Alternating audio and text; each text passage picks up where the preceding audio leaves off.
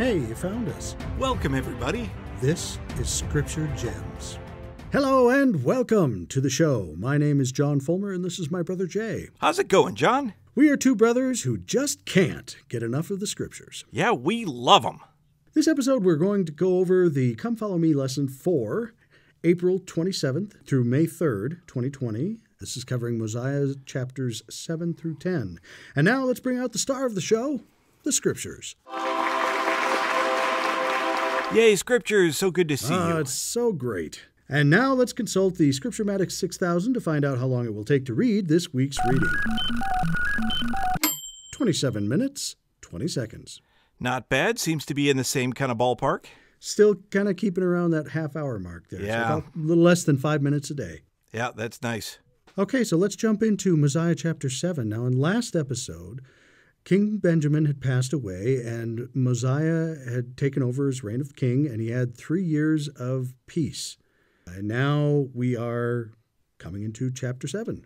We're about getting ready to go back in time and cover a story that's been happening in the south the whole time we've been talking about things in the north. And it's first mentioned in Ammon in 27 through the rest of the book here. He talks about a certain number who went up to the wilderness to return to the land of Nephi. Now remember, they already left the land of Nephi to come to Zarahemla.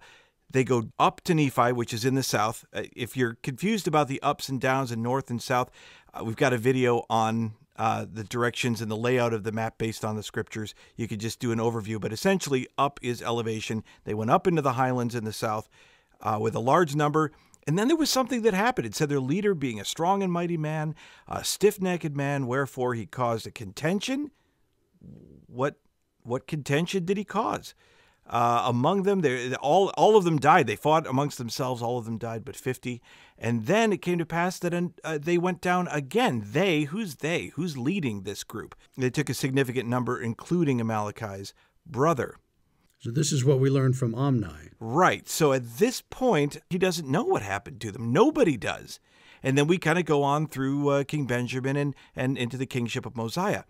So what I thought I would do is let's just do a quick overview of the events so you can see graphically what's happening in the north, what's happening in the south, and then when we read, because there's a lot of flashbacks going on here, when you read it, then you'll know which place you're in the story. So very briefly, if you'll recall, Mulekites were in the north, the people of Zarahemla, and the Nephites and Lamanites were in the south.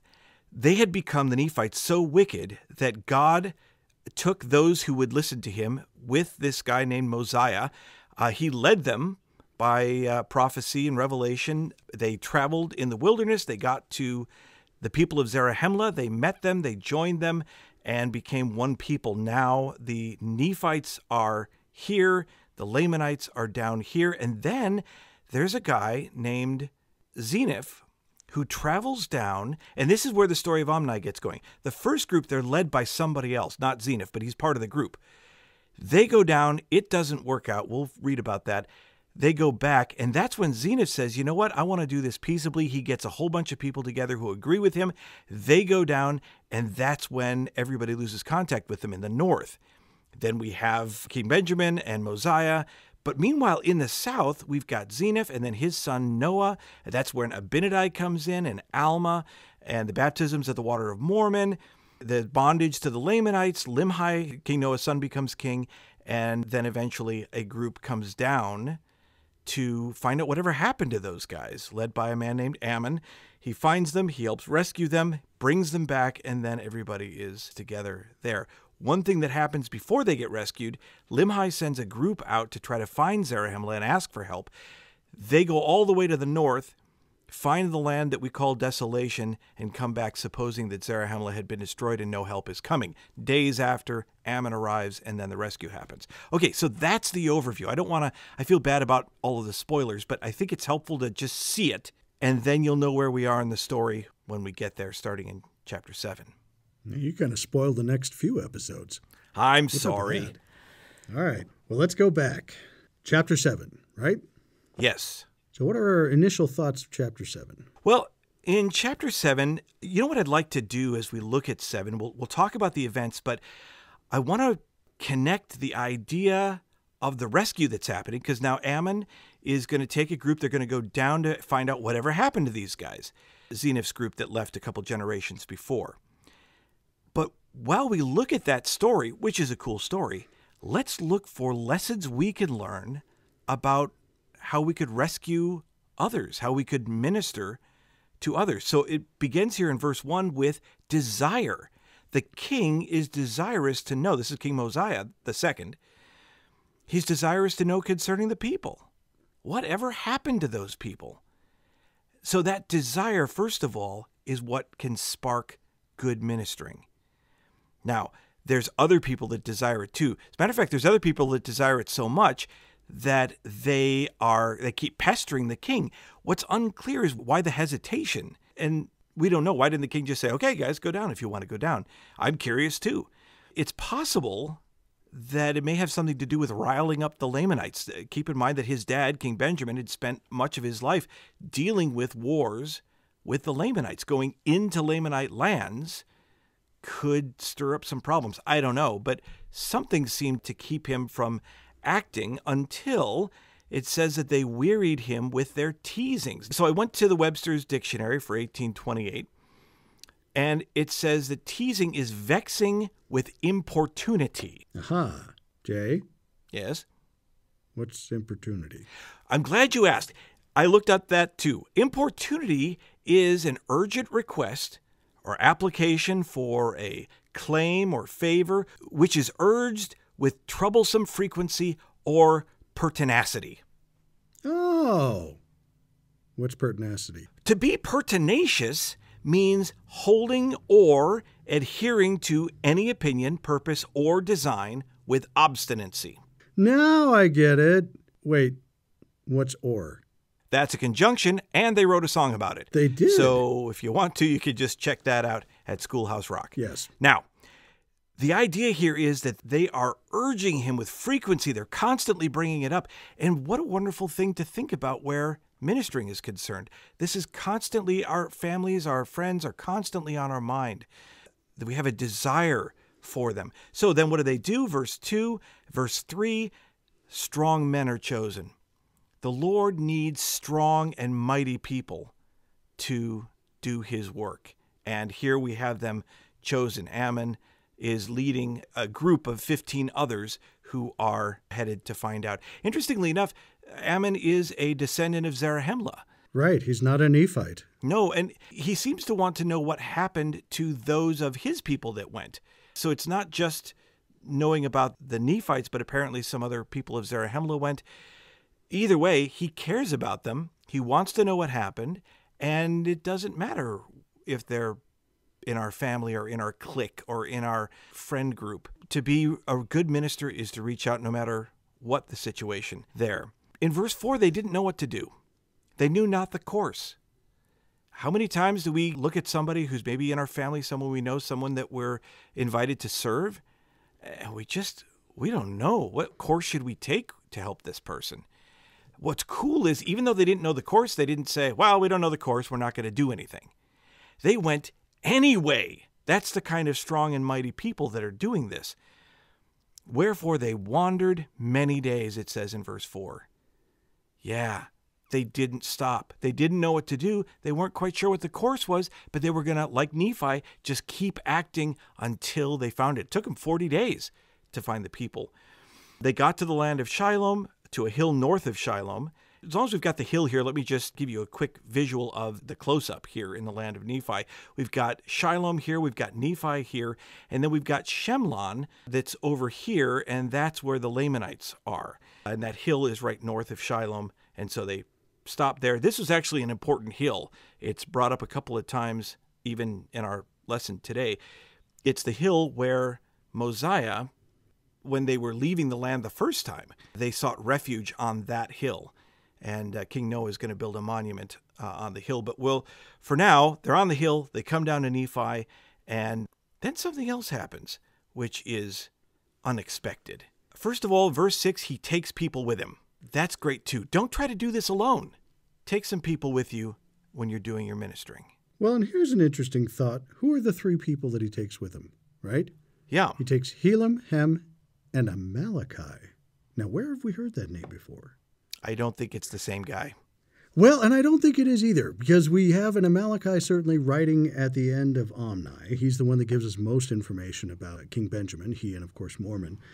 But I don't think it's the same guy, the son of Abinadom, largely because King Benjamin appears to have been still alive when Amalekite finished his record. And in Omni 1 verse 30, he tells us, "And I am about to lie down in my grave." He wouldn't qualify as a strong and mighty man to accompany the journey. Unless, maybe he was sick and got better. Who knows? But it's probably not. Probably not him. I can do it. I feel great. It could be a son. It could be like Amalekite Jr. I don't know. But then my question would be, why wouldn't he have received the plates? Why did he give the plates? Why did Amalekite Sr. give plates to King Benjamin? Don't know. Sure. Probably just a popular name. Just like anywhere in America, any city in America, I can guarantee you're going to find a man by the name of John or James, for that matter. You know what, though, John? You do bring up an interesting point. There's only 2 Amalekites mentioned in the Book of Mormon, and this is the second one. It would be interesting if, and those can often be family names. So it's interesting to wonder if this Amalekite was somehow connected with the Amalekite from the Book of Omni.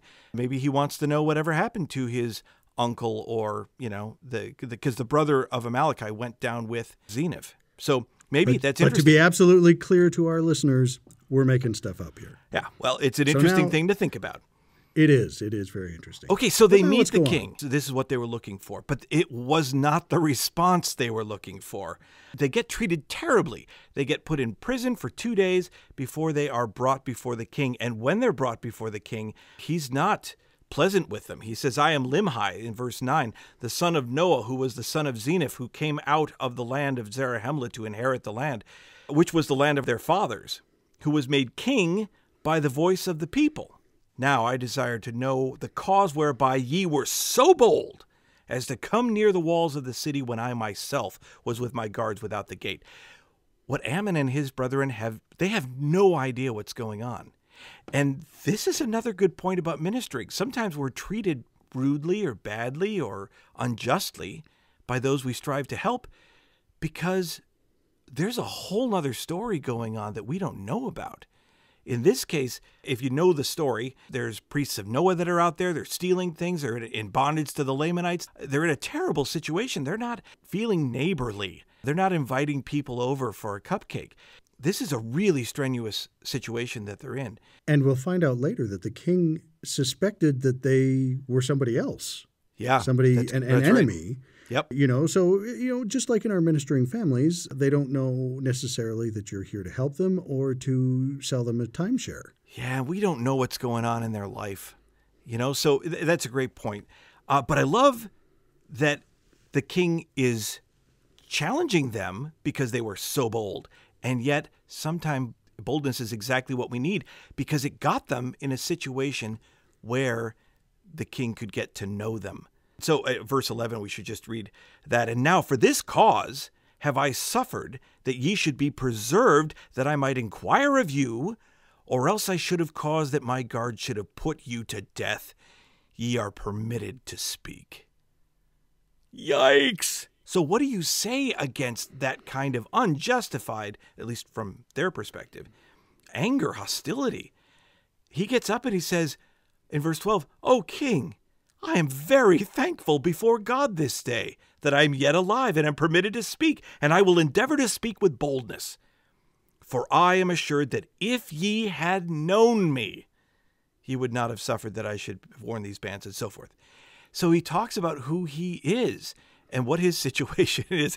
And by the time when they actually get to talk to each other, that's when not only does the hostility melt away, but in verse 14, it says that he was exceedingly glad, Limhi was. So now this whole thing has changed. Sometimes we need to give them an opportunity to get to know us. As you look at this, I hope you'll ask if there's any part of this that could help you as you seek to minister to family, friends, in the church. "If ye had known me, ye would not have suffered." me, that I'd be essentially treated badly. So verse 14, he was exceedingly glad. And then this isn't enough. Limhi is going to get his people excited. At the end of verse 14, I will cause that my people shall rejoice also. The reason he's so excited is that these people are going to help deliver them. Now, what can they do? There's 16 strong and mighty men. They can't fight off the Lamanites, but they're offering hope they didn't have before. They're giving a testimony that Zarahemla still exists. There's a place they could escape to. And they know how to get there. They know how to get there. That's right. Well, that'll be coming up. That's a very good point, John. So there is hope now of deliverance. And maybe sometimes that's all we can offer. It's interesting that they don't really, Ammon and his brethren don't really fix anything, but they provide the way that Limhi and his people can fix their own problem, being guided by the Lord when they escape, and we'll get to that. That's later in Mosiah. Now, there's one other thing to mention. In 16, it says that they had suffered many things at the end of 16. And we're talking about Ammon and his brethren. We don't get that earlier on, but not only do we see the tenacity of Ammon and his brethren to reach out for the rescue, they keep going even though they don't have the course, but they also suffered many things: hunger, thirst, fatigue. Sometimes we too, in our desire to rescue, need to suffer many things, or will suffer many things. But it's okay. We just keep going. So that's what I take with me. Now, there's more of this. I'm actually going to touch on it again when we get to 21. What we've got in chapter 7 is an opening, and then we're going to jump back in time very shortly and tell what happened in the land southward, and then we're going to have a bookend in chapter 21. So if you read 7 and 21 together, those two chapters are very complementary because they're taking place at the same time. So we're opening the book here, and chapter 21 is going to be the other end of that. We'll return to this moment in chapter 21. Well, the rest of the chapter, I've got it marked out here, 17 through the rest of the chapter, is King Limhi addressing his people. And he recounts their history in summary. He says a couple of things that tie into Zeniff's record. In verse 21, he says, "Ye are all witnesses this day that Zeniff, who was made king over this people, he being overzealous to inherit the land of his fathers." Now, that's not Limhi's word. That's actually, he's quoting from Zeniff's record. Therefore, being deceived by the cunning craftiness. And he goes on to talk about how they got set up here. And then he recounts some of the tragedy that happens. Verse 26, "A prophet of the Lord have they slain." Do we know who that is? If you've read the book, you do. It's Abinadi he's talking about here, who told them of their wickedness, and they destroyed him, or so they thought. Verse 33, he wraps it up, and you really get a great sense of who Limhi is. And we will see over the next couple of weeks what he goes through that brings him to this point, because he had a horrible father. Verse 33, "But if you will turn to the Lord with full purpose of heart, and put your trust in him, and serve him with all diligence of mind, if ye do this, he will, according to his own will and pleasure, deliver you out of bondage." That, to me, is not only a recipe for what we need to do to overcome our challenges, but a pattern that we need to do in order to help others do the same. So that brings us to chapter 8, when Limhi is going to turn the time over to Ammon. And he says that he makes an end to speaking to his people. Our narrator, Mormon, tells us that only a few of the things that Limhi said has he written in this book, which means Limhi must have had an amazing speech. But at least we get that much of it. And then in verse 2, "And he caused that Ammon should stand up before the multitude, and rehearse unto them all that had happened unto their brethren, from the time that Zeniff went up out of the land, even until the time that he himself came up out of the land. And he also rehearsed unto them the last words which King Benjamin had taught them, and explained them to the people of King Limhi, so that they might understand all the words which he spake." So he's given Ammon an opportunity to fill the people in, because they've been gone for a few generations. They may have known King Benjamin, but only just. And King Benjamin's speech, they certainly missed that. So what's gone on in the land of Zarahemla since they've gone? Yeah, it's unclear as to when Zeniff left. It's likely during the early days of King Benjamin's thing by what Malachi tells us, but we don't really have any dates on that. Well, even if they left during Mosiah the First's reign, I'm sure they knew Prince Benjamin at the time. Definitely. Sure. Definitely. Yeah, so there's some other great ministering things here. Notice that when given an opportunity to speak to the people, he didn't say, well, let me tell you about the story of my life. He wanted Ammon to stand up and tell about those things, but he also, verse 3, rehearsed unto them the last words of King Benjamin. He made sure to include the words of the prophets, because just news from Zarahemla isn't going to have the power to change lives. So when we get together with one another and when we're trying to help minister, we should have those words in us in some capacity. And often when I commit a small quote or I've recently read something, the Lord seems to find an opportunity for me to share that thing with somebody. And so I love that they had the words of King Benjamin ready to go in whatever way they did. And then they didn't just say them, they explained them so that they would understand the words. That's good ministering right there. Especially if you consider different audiences. Like when you go to share, say, a message from General Conference to someone you're ministering to, are you talking to an adult? Are you talking to a 5-year-old? Are you talking to a teenager? Make sure that you explain to your audience. Yeah, Words of Mormon tells us that King Benjamin spent his whole life working with the prophets, and, the culmination of what he shares with them in his last speech is a lot of work. These people, in contrast, these are the wicked leftovers.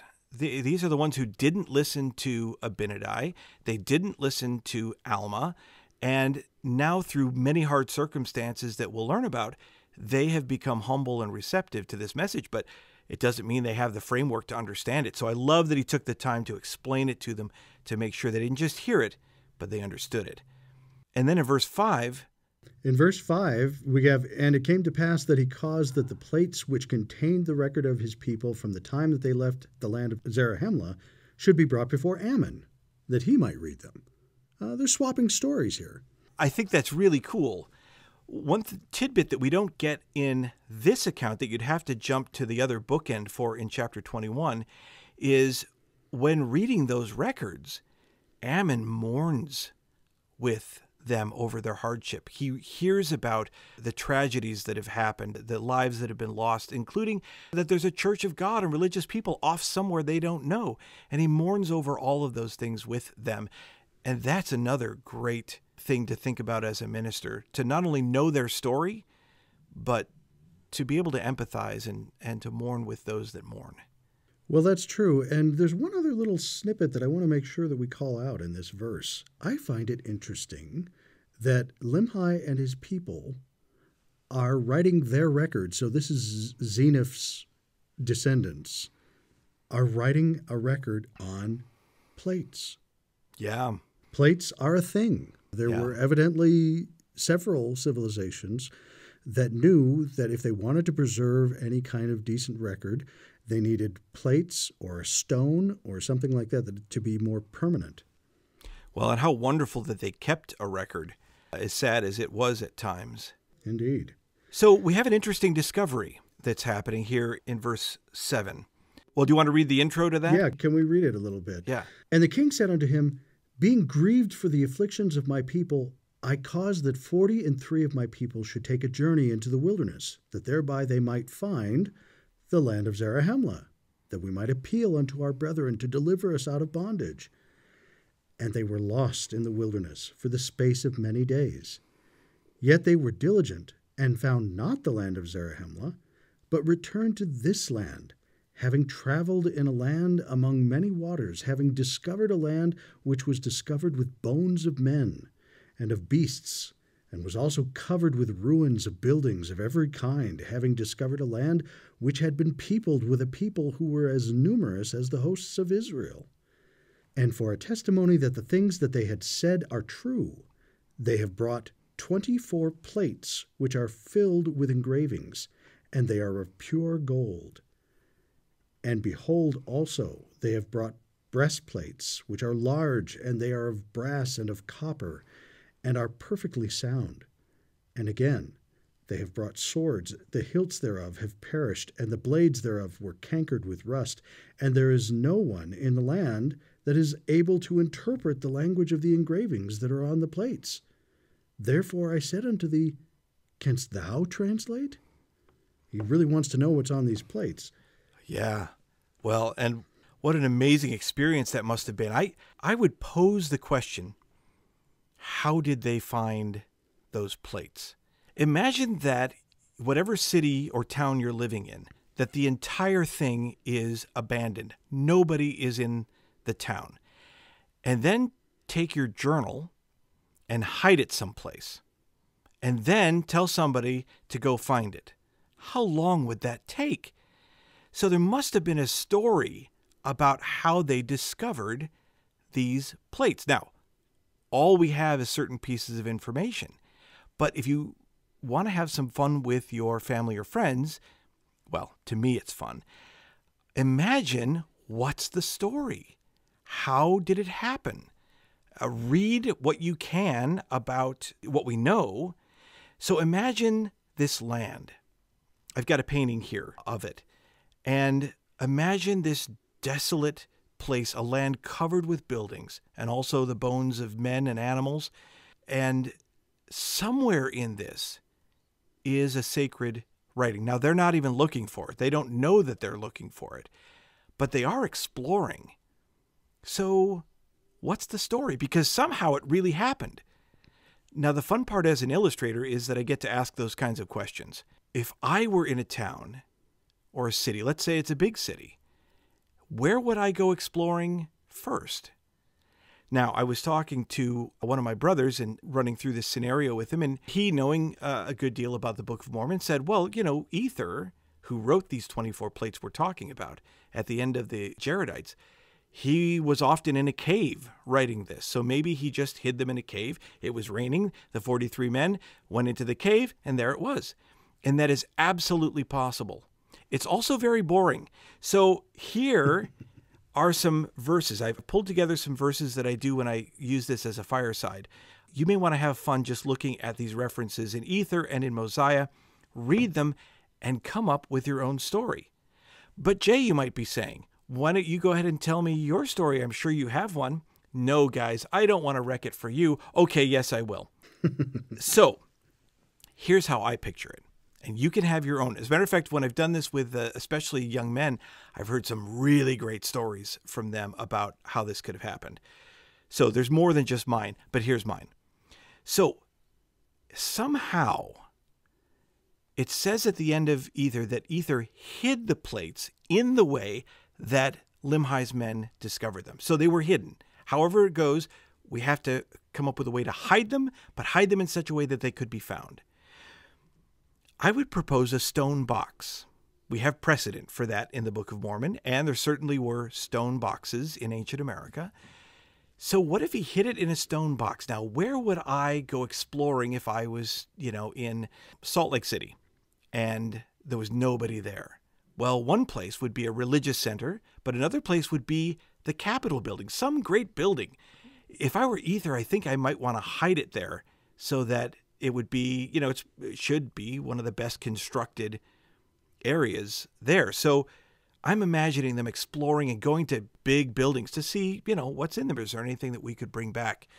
Over the course of time, and we don't know how much time, but let's give it 100 years, the buildings begin to crumble and the roof caves in on this one building and the stones break open the stone box and the sun is in exactly the right spot at the moment that they're approaching the building to check it out, that a ray of light comes down into the building through that hole at exactly the right angle and illuminates the box and shows the gold plates gleaming from within the broken cover.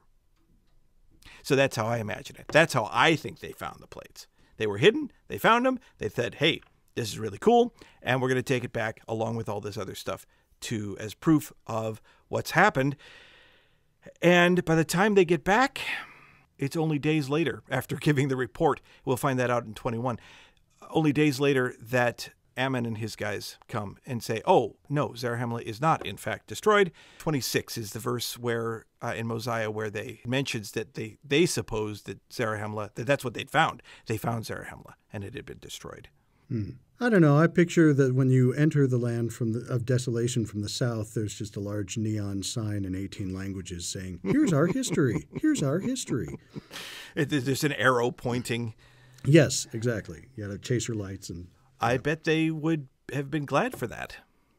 I think that would provide a huge anachronistic anomaly. They could have a rest stop there with local maps. So you There we go. Take one. Yeah, take one. All right. Getting back to chapter 8. Let's talk about seers. Well, yeah, let's. And so verse 12, and I say unto thee again, this is Limhi speaking to Ammon, knowest thou of anyone that can translate? For I am desirous that these records should be translated into our language. For perhaps they will give us a knowledge of a remnant of the people who have been destroyed, from whence these records came. Or perhaps they will give us a knowledge of this very people who have been destroyed. And I am desirous to know the cause of their destruction. And now Ammon said unto him, I can assuredly tell thee, O king, of a man that can translate the records, for he has wherewith that he can look and translate all records that are of ancient date, and it is a gift from God. And the things are called interpreters, and no man can look in them except he be commanded, lest he should look for that he ought not, and he should perish. And whosoever is commanded to look in them, the same is called seer. And behold, the king of the people who are in the land of Zarahemla is the man that is commanded to do these things, and who has this high gift from God. And the king said that a seer is greater than a prophet. And Ammon said that a seer is a revelator and a prophet also, and a gift which is greater can no man have except he should possess the power of God, which no man can, yet a man may have great power given him from God. But a seer can know of things which are past, and also of things which are to come. And by them shall all things be revealed, or rather shall secret things be made manifest, and hidden things shall come to light, and things which are not known shall be made known by them, and also things shall be made known by them which otherwise could not be known. Thus God has provided a means that man through faith might work mighty miracles, therefore he becometh a great benefit to his fellow beings. Seer is very important. Well, and it's interesting that it mentions the interpreters. The interpreters that Mosiah II has, he would have had handed to him from his father, King Benjamin, but the first person to use them was his grandfather, Mosiah I. And it doesn't say where Mosiah got them, but that idea of translating by the gift and power of God, we talked about that a few episodes back. Right, when we were talking about it with Omni, yeah. The stone of Coriantumr. And so it's likely that those stones, which originated with the brother of Jared, and we may trace that whole thing out when we get to the brother of Jared, but in brief, they would have been with the stone or somehow associated with Coriantumr, and not with the record of ether, which was gotten by somebody else. So it's interesting that all of those things will eventually come together again. Well, now, in this day and age, certainly through the Restoration, the titles of prophet, seer, and revelator are very familiar to us. We just saw a general conference not too long ago, and that was brought up. We know that our current prophet is President Nelson, our current seer. There's a quote that I grabbed out of the old Gospel Doctrine Manual from General Conference 1994 of then Elder Board K. Packer, talking about the importance of a seer and the role that they play, certainly in our day and age. Quote, "The scriptures speak of prophets as watchmen upon the tower, who see the enemy while he is yet afar off, and who have beheld also things which were not visible to the natural eye. For a seer hath the Lord raised up unto his people. Many years ago the brethren warned us of the disintegration of the family, and told us to prepare. The weekly family home evening was introduced by the first presidency. Parents are provided with excellent materials for teaching their children, with a promise that the faithful will be blessed. While the doctrines and revealed organization remain unchanged, all agencies of the church have been reshaped in their relationship to one another and to the home. The entire curriculum of the church was overhauled based on scriptures, and years were spent preparing new editions of the Bible, the Book of Mormon, the Doctrine and Covenants, and the Pearl of Great Price. We can only imagine where we would be if we were just now reacting to the terrible redefinition of the family. But that is not the case. We are not casting frantically about trying to decide what to do. We know what to do and what to teach. The course we follow is not of our own making. The plan of salvation, the great plan of happiness, was revealed to us, and the prophets and apostles continue to receive revelation as the church and its members stand in need of more." End quote. Now, this is from General Conference, April 1994. I'd like to point out that the terrible redefinition of the family has probably taken a toll quite out of the context of Elder Packer at that time, but it certainly continued in that pattern here 25 years later. You know, I was thinking if we, don't we have something that's more recent in this? But the thing that I love about quotes from that far back that talk about the seer seeing things is how much truer those things become as time passes. However true it was in the 90s, it is infinitely more true today. And as the Lord continues to prepare for gospel teaching in the home, not just family home evening now, but we've got more that's been put in place, the Come Follow Me program and so forth, that provide all the resources that we can use in our home study with our families. It's incredible for every age group. It's just, I don't know, it's wonderful. Never has it been a better time to study your scriptures at your home. Absolutely. And it's funny that you should bring up something recently. This talk from Elder Packer reminded me of an October talk from just this last year from Elder Bednar, October 2019, his Watchful Unto Prayer Continually, where he talks about his trip to Africa and observing cheetahs approaching a group of topis. Oh, yeah. Part of that talk talks about, quote, "Positioned between the large group of topis and the approaching cheetahs were several older and stronger topis, standing as sentinels on termite mounds.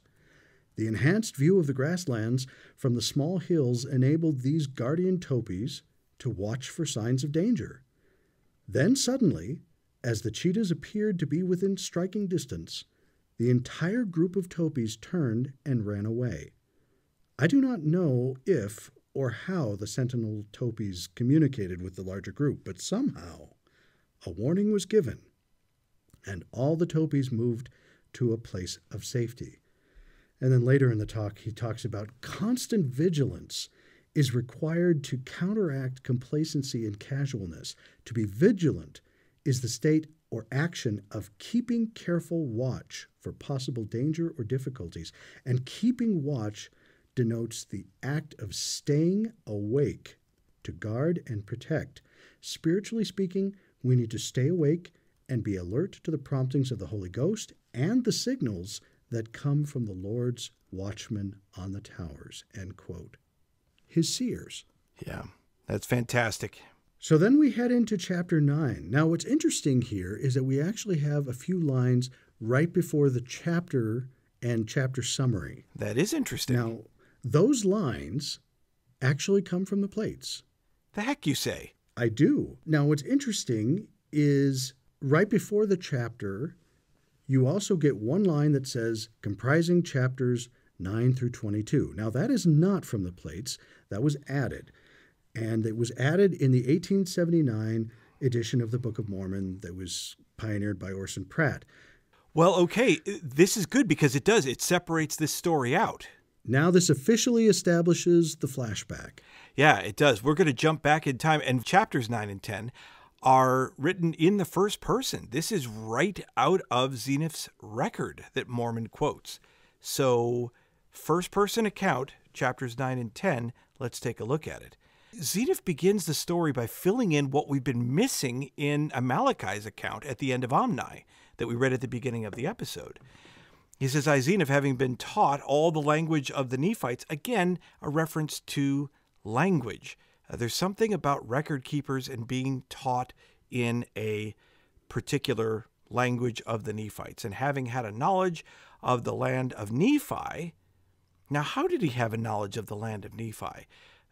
It seems that he had been in the land of Nephi, that he may have been at whatever age with Mosiah's people when they came out. Now, maybe it just means that he'd heard about it from somebody, but it seems, I think not, because one of the things he was chosen to do upon the return mission was to be a spy. And you would want a spy who has some idea of the lay of the land. So when we look at verses 1 and 2, it tells us about Zeniff, but would you look closely for what characteristics we can learn about him as a person? Sometimes when we just look at it, we get the idea, okay, well, this is the intro to his story, but getting to know Zeniff is part of what's going to help us connect with his message. So let's look at a couple of things that we might see, and I'm sure you'll find others. So he describes Nephi as the land of their father's first inheritance, and having been sent as a spy among the Lamanites. What does that say about him? If you were going to lead an invading force, who would you choose as your spy? What characteristics would you look for in a spy? I would think you would want someone who had good energy, someone who was not a klutz, but also somebody who's very smart, who's wise, who can make decisions in the field, as it were, who can bring back good intelligence that could not only just be, well, you know, there's a garden of daisies over here, and you would want someone who knows what they're looking for and can report that back so you've got actionable information. So maybe that already tells us something about who he is. He was supposed to spy out the Lamanite forces, that our army might come and destroy them. He had come with a party with the intention to destroy the Lamanites. But when I saw that which was good among them, I was desirous that they should not be destroyed. Therefore I contended with my brethren. Now, in the previous account, it said that there was the leader was a bloodthirsty man and caused contention. Well, it seems that here what had happened is that Zeniff caused the contention by his own admission, by going against the plan. Against the bloodthirsty man. Against the bloodthirsty man. So what he was offering was something that was good. It was a better alternative. And apparently he was so convincing that brother fought against brother and father against son. It says father fought against father and brother against brother. I mean, this was breaking up families, and people were willing to die to make the choice between going to war or doing it peacefully. So it must have been really remarkable. We're still only getting a small piece of it here. But regardless, this army that came down destroyed themselves down to 50 people. Now, it doesn't tell us that here. We'd have to go back to Amalekai's account at the end of Ammon, where it says only 50 people were left of the invasion party. Well, and as you brought up earlier, it's a window into Zeniff's character. He was not a bloodthirsty man. He was sent as a spy. He saw a people that he was supposed to get ready to invade and seek out their weaknesses and so on and so forth. And he realized, supposed to hate them. Well, these people aren't so bad. Maybe we can just ask to live among them. And it turns out that as we go further into the chapter, that's what he ends up doing in his second journey, and he succeeds, kind of. Yeah, well, that is the story. That's what begins the events. But as we follow the story, look for things that show elements of Zeniff's character. He will show love not just for his people, but he continues to show love even after being betrayed by his enemies, for the Lamanites. He seems to always like the Lamanites. Anyway, this is where in verse 3 he admits that he was overzealous to go, and as a result, they didn't stay close to the Lord. They had lots of famines and afflictions in verse 3, sore afflictions, for they were slow to remember the Lord their God. That's a lesson that they learned, as we'll see going on. So in verse 6, they make the second journey. They reach the king of the Lamanites and say, hey, we would like some of our land back. And surprisingly, the king of the Lamanites says, sure. You can have the land of Nephi, the land of Shilom. Have at it. So they came here for the purpose of getting the capital city, the city or land of Limhi Nephi, which sometimes gets called Nephi and sometimes get called Limhi Nephi. So these are cities and lands roundabout. So you've got the city of Limhi Nephi, otherwise known as Nephi. They go back and forth on that. The city of Shilom and the lands that are round about those areas. So again, the layout, we've got Shemlon here. That's where the Lamanites hang out. We've got Shilom, and then we've got Limhi Nephi here. That's the capital. Nephi must have been an amazing city because when the Nephites got kicked out, the Lamanites moved right in. That was the throne of the king was now, because it must have been really beautiful. It had apparently gotten a bit run down. So that's pretty great, John. They came there. They just said, hey, can we have it? They said, you know what? We're going to move out. We're going to move back to Shemlon. Well, we'll just, everybody take your stuff. Let's go. So that's pretty great. That was a sweet deal. And no blood was spilled. Yeah. Oh, wait. No. Verse 10. Oh. So they're fixing up everything and they're really prosperous because they're an industrious people. But verse 10, it was the cunning and craftiness of King Laman to bring my people into bondage, that he yielded up the land that we might possess it. So it was a scam. It was a scam. So the idea was, I tell you what, you go ahead and take this really prosperous land. You actually do something with it, then we'll take you over and get your stuff. And then as you're in bondage, you're basically just kind of keep producing stuff for us. And that's great because we happen to be, as verse 12 says, a lazy and an idolatrous people. Well, and they did certainly take their time. We're told that 12 years passed away. It was classic, so wasn't it? They obviously built up quite a bit over 12 years, I imagine, as an industrious people. And they cleaned it up, and it looked great. Yeah, and the flocks and herds. And then, but you've got what are described here as the lazy and idolatrous. Lamanites are like, I don't know. Let's, I'll conquer them tomorrow. Let's, it's hot today. But 12 years? I mean, that puts a new spin on procrastination as far as I'm concerned. Well, but it's interesting, just the whole strategy here. This is something that is repeated not only through the scriptures, but it is even found in our church history. Think about, for example, the Israelites in Egypt. When they were first brought there, the story of Joseph, this is the end of Genesis, and we learn in the first part of Exodus that we have our first Pharaoh that doesn't know Joseph and now sees these people as a problem. And perhaps even were jealous of their industry. Well, they certainly would like to glut themselves on their labors. Exactly. Well, and if you look at church history, you take the swamp of Commerce, Illinois, the saints come in, they build it up, it becomes Nauvoo, one of the most prosperous cities at the time. It even outdid Chicago for a time as a successful center of commerce. Well, we got to take this over. We got to drive these people out because we need to take their stuff. Yeah. It's just a common story. Well, they decided to attack. They came from the south of the land of Shilom, and the people were being industrious, feeding their flocks. And you could look at the battle here. As the troops come up, they flee to the city of Nephi in verse 15 and call upon Zeniff for protection because that's where the king is. So he is not prepared for this. It says it came to pass that they armed themselves with bows and arrows and swords and scimitars and clubs and slings. And I don't think clubs are ever mentioned in a Nephite army ever except this moment. It says, we put together everything we could invent at the end of 16. And I and my people did go forth against the Lamanites to battle. But it wasn't just he and his people going against the Lamanites to battle. Excellent point. Verse 17, we have, in the strength of the Lord. These people had obviously learned from their previous mistakes, and they were ready to be humble, and to depend upon the Lord for protection.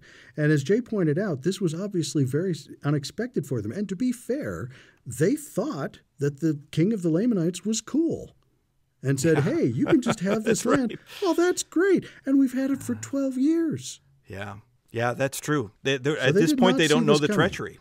Yeah. No. Yeah, so in verse 18, it says, God did hear our cries and did answer our prayers, and we did go forth in his might.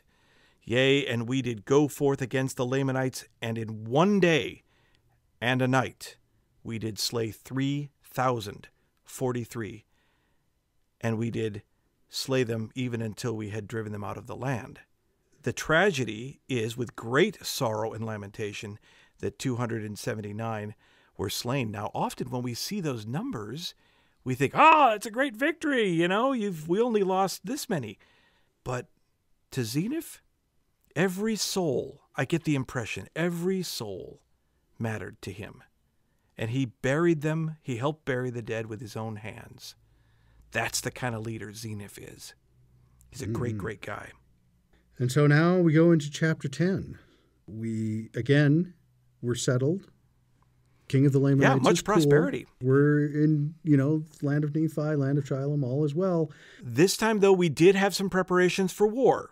Yes, they learned from the last episode, but now 22 years have passed away. So it's 10 years since the last conflict, right? Mm-hmm. And Zeniff, he's telling everybody, you need to go back and be industrious and, fix what may have been damaged in the last battle and get ready for the next one and so on and so forth. So King Laman dies, and his son, we'll call him Laman Jr., wants to pick up where his dad left off and try to invade these people again. Well, right, because his dad, he did it from the south. That was probably the most direct line of attack. Of course they're going to expect that. So only suckers would attack there. That's right. He's got some other plans. He does. But Zeniff, not being the fool a second time, has spies round about the land of Shemlon. That's where the Lamanites are. And he sees that they're developing their preparations for war. So he's prepared. Now, they're heavily outnumbered. But let's see what he does to compensate for that. And again, it'll tell us more about the kind of leader he is. So this time in verse 8, it says that they're going to attack on the north. Now, if our layout is right, that's not the most direct route. It would be the route that maybe they wouldn't expect. They certainly wouldn't because they attacked from the south last time. He arms his people. He's obviously much more prepared after 10 years of preparation.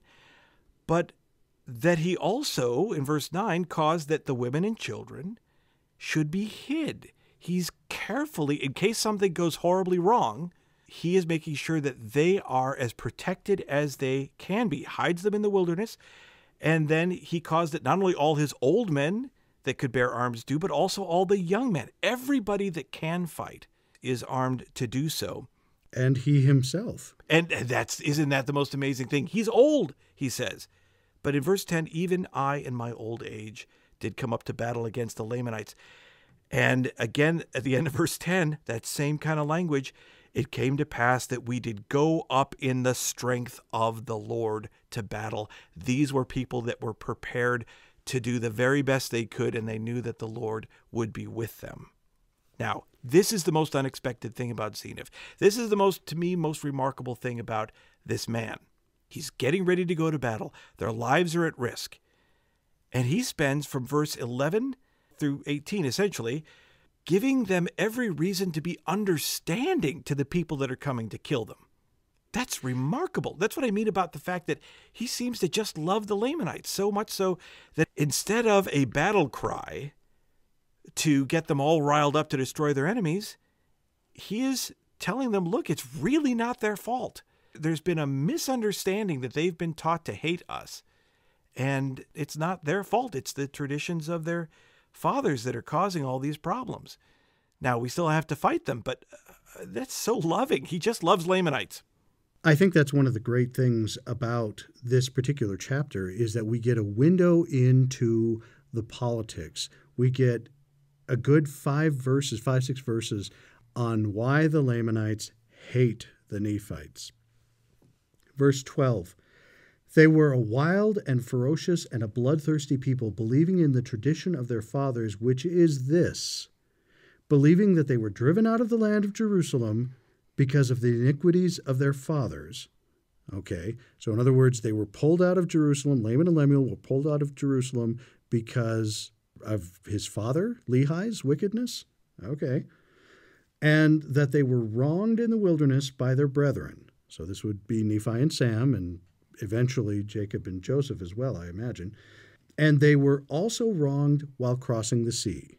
Now, for the record that we have of their crossing the sea, I don't get that one, but I don't get a lot of these, I should say. Verse 13, and again that they were wronged while in the land of their first inheritance after they had crossed the sea. And all this because that Nephi was more faithful in keeping the commandments of the Lord. Therefore he was favored of the Lord, for the Lord heard his prayers and answered them, and he took the lead of their journey in the wilderness. Okay, so this is what made them mad, right? And his brethren were wroth with him because they understood not the dealings of the Lord.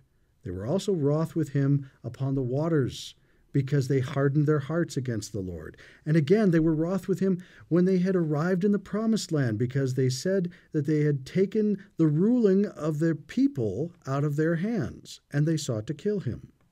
And again, they were wroth with him because they departed into the wilderness as the Lord commanded him, and took the records which were engraven upon the plates of brass, for they said that he robbed them. So for the fact that they kept the plates of brass, they considered that thievery. And thus they have taught their children that they should hate them, and that they should murder them, and that they should rob and plunder them, and do all they could to destroy them. Therefore they have an eternal hatred toward the children of Nephi. This is interesting. This whole dialogue is very interesting. Laman and Lemuel are victims. Everything happens to them. And they were cheated out of this, and they were cheated out of that, and they were robbed, etc. And this was passed down from generation to generation, now 5 centuries. This is a very long time to harbor this kind of hatred. And I'm sure that many of their children didn't fully understand why the Nephites were bad. They just knew that they were bad. Yeah. Now, from the Institute Manual, we get a great quote from Elder Richard G. Scott. This is from April 1998 General Conference. He says, quote, "Your Heavenly Father assigned you to be born into a specific lineage from which you received your inheritance of race, culture, and traditions. That lineage can provide a rich heritage and great reasons to rejoice. Yet you have the responsibility to determine if there is any part of that heritage that must be discarded because it works against the Lord's plan of happiness. You may ask how one can determine when a tradition is in conflict with the teachings of the Lord and should be abandoned. That is not easily done. I have found how difficult it is as I work to overcome some of my own incorrect traditions. Customs and traditions become an inherent part of us. They are not easy to evaluate objectively. Carefully study the Scriptures and counsel of the prophets to understand how the Lord wants you to live. Then evaluate each part of your life and make any adjustments needed. Seek help from another you respect, who has been able to set aside some deeply held convictions or traditions that are not in harmony with the Lord's plan. Is yours a culture where the husband exerts a domineering, authoritarian role, making all the important decisions for the family? That pattern needs to be tempered so that both husband and wife act as equal partners, making decisions in unity for themselves and their family. These are other traditions that should be set aside. Any aspect of heritage that would violate the word of wisdom, that is based on forcing others to comply by the power of station, often determined by heredity, that encourages the establishment of caste systems, that breeds conflict with other cultures." End quote. We had talked about in an earlier episode the concept that if you have an ideology that forces you to hate somebody, and especially encourages you to kill somebody by virtue of what they said. You need a new ideology. Yeah, the one that we can relate to the most, though, is, I think, in the world of social media, where people are taught to hate other people by the way that they're shamed if they say this or that. And there's a lot more things that are closer to home, I think.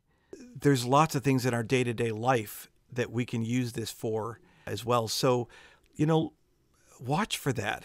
Is what you are embracing in your culture, your ethnicity, or whatever, is it causing you to hate somebody? Even if you think there's a good reason. They thought they had a good reason, but that doesn't bring you closer to the Lord. So, yeah, it's what gave Zeniff power, I think. These people are still our brothers and sisters. Yeah, that's absolutely true. And I think Zeniff understood that. He had to go to war because they were attacking him. But I think he really dreamed of this place where they could all live together in peace. And it's too bad that it didn't work out that way. They do win the battle. And at the end of his record, in verse 22. Verse 22. Such an interesting way to sign off. And now I, being old, did confer the kingdom to one of my sons. Let's go with Noah. You're sitting closest to me. Go ahead. Well, it's kind of like he's not enthusiastic with any of the choices. Now, I only say that because in other records it says that I give it to my son so-and-so. But we never hear him say that. I did confer the kingdom upon one of my sons. Therefore I say no more, except he does. And may the Lord bless my people. Amen. What a wonderful way, to the point, to sign off. We do find out in the next chapter who that son happens to be. I'll bet you know. You can peek in verse 1 if you want, but we'll talk about that next week. We were to later learn that he had 16 sons, and Noah was the best one. Oh, that would be so sad. Great king, horrible father. I don't know. I'm sure he was a great father. So that's it for this week's assignment. We appreciate you listening to the show. We're so grateful for your comments, and we really hope that you're staying inside the scriptures and reading along with us. We're having a great time, and we look forward to talking to you next episode. And may the Lord bless you. This podcast is not officially affiliated with the Church of Jesus Christ of Latter-day Saints. But we're really big fans.